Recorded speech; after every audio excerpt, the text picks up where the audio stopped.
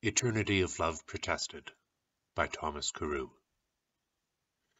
How ill doth he deserve a lover's name, whose pale, weak flame cannot retain his heat, in spite of absence or disdain, but doth at once, like paper set on fire, burn and expire.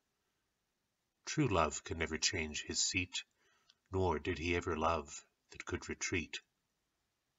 That noble flame, which my breast keeps alive, shall still survive when my soul's fled, nor shall my love die when my body's dead. That shall wait on me to the lower shade, and never fade. My very ashes in their urn shall, like a hallowed lamp, for ever burn.